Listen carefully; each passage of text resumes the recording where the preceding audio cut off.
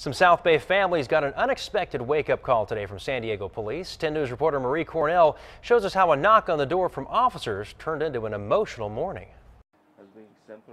It was unexpected. So we wanted to come by and also drop a couple donations that our association has made for you and your family for the holidays. Okay, thank you. That's what it is. And appreciated.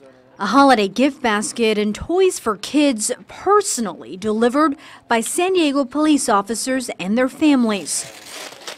For Elaine and her brother Lorenzo, it's the closest thing to Christmas they're going to get. Both are staying with their aunt while their dad is working in Idaho and their mom is in the Philippines. They're very excited, but they said, oh, we miss our mom and dad. A little bit of Christmas spirit to help them get through.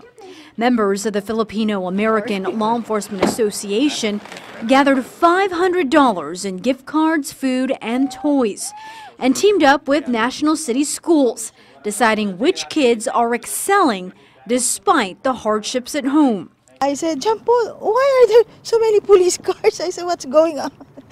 For the Menimo family, the knock on the door took a turn as soon as they saw the smiling faces that greeted them.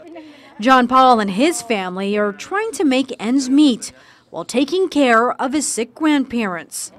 And it's the smile on their faces that makes the effort all worth it for officers like Tio Millian. We wanted to make differences in the lives of people, and we do that every day out in the street on our normal duty.